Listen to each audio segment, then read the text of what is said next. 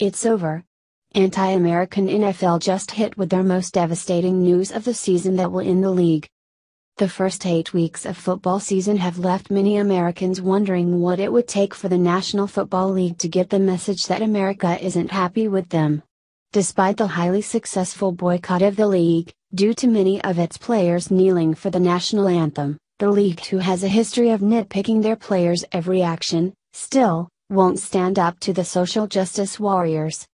Thus far, the damage has been doled out by the former fans of the sport, and the league has stood its ground and crossed its fingers that viewership would come back. The latest blow being dealt to the league isn't one that's going to be easy to recover from. You see, there was always a chance that if the NFL and the networks that carry their games pound us with this disrespect for long enough, that a portion of the fans would just give up the fight and go back to passive submission. First off, they seem to have underestimated how personally America has taken the disrespect toward our anthem and those who died to protect it.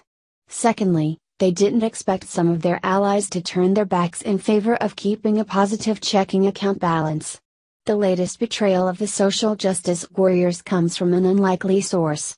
According to the Conservative Tribune, ESPN is making sure they're under no obligation to continue airing the underperforming football games in upcoming years. ESPN's contract that is connected to their coverage of Monday Night Football is about to expire, and experts think that they might not keep it in their lineup of programming. If they move forward without the Monday staple, it would be the first time in 3 decades that they didn't broadcast NFL games. With so much of ESPN's universe asunder, it's not outlandish now to entertain a previously unthinkable prospect. Might ESPN elect to go without rights to NFL games after the expiration of its 8-year deal for Monday Night Football in 2021? Asked James Andrew Miller in The Reporter. The first 8 weeks of football season have left many Americans wondering what it would take for the National Football League to get the message that America isn't happy with them. Despite the highly successful boycott of the league, due to many of its players kneeling for the national anthem, the league, who has a history of nitpicking their players' every action, still won't stand up to the social justice warriors. Thus far, the damage has been doled out by the former fans of the sport, and the league has stood its ground and crossed its fingers that viewership would come back. The latest blow being dealt to the league isn't one that's going to be easy to recover from. You see, there was always a chance that if the NFL and the networks that carry their games pound us with this disrespect for long enough, that a portion of the fans would just give up the fight and go back to passive submission. First off, they seem to have underestimated how personally America has taken the disrespect toward our anthem and those who died to protect it. Secondly, they didn't expect some of their allies to turn their backs in favor of keeping a positive checking account balance. The latest betrayal of the social justice warriors comes from an unlikely source. According to the Conservative Tribune, ESPN is making sure they're under no obligation to continue airing the underperforming football games in upcoming years. ESPN's contract that is connected to their coverage of Monday Night Football is about to expire, and experts think that they might not keep it in their lineup of programming. If they move forward without the Monday staple, it would be the first time in 3 decades that they didn't broadcast NFL games. With so much of ESPN's universe asunder, it's not outlandish now to entertain a previously unthinkable prospect. Might ESPN elect to go without rights to NFL games after the expiration of its 8-year deal for Monday Night Football in 2021? Asked James Andrew Miller in The Reporter. The journalist pointed out a few factors that make this decision plausible. For one, ESPN has quietly and carefully changed its contracts with cable companies in a way that sets the stage for an NFL pullout. There is no longer specific contract language that requires the cable giant to have NFL games in order to earn its lofty, and industry-envied, subscriber fees, currently more than $7 per household, The Hollywood Reporter explained.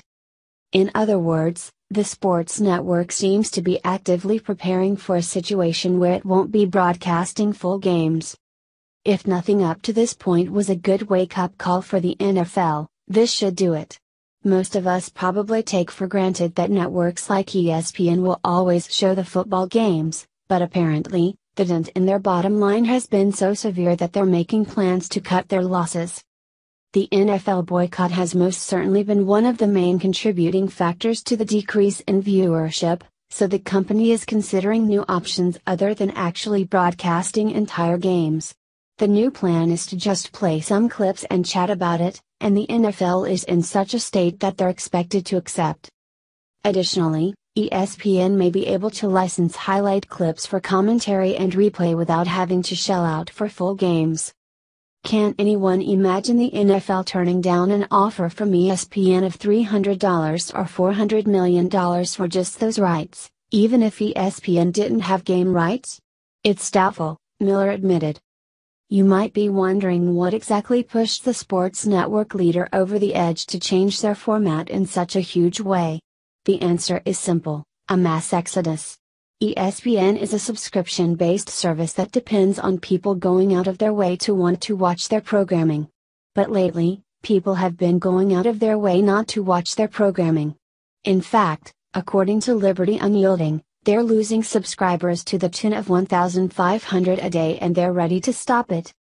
Effectively, ESPN is tossing up a trial balloon, letting Wall Street know they probably can't afford to keep Monday Night Football rights past 2021 when its current deal expires, but they're trying to make it seem as if this is their decision and it's a good thing for the company.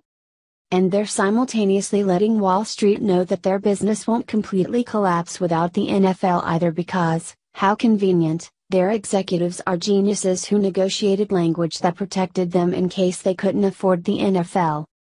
Another way to put this would be as follows: ESPN's business is collapsing so rapidly that they are now trying to figure out which would be more destructive: losing billions on the NFL or losing billions in cable and satellite revenue because they don't have the NFL. Some may hate to say I told you so, but I, unfortunately, am not one of those people. It's about time those in broadcasting started to have a little respect for the values of middle-class Americans. They might think that the social justice warriors are the ones that need to be appeased, but this protest has proved that they're not the ones that hold the purse strings. We are, and we are the ones that they need to be listening to.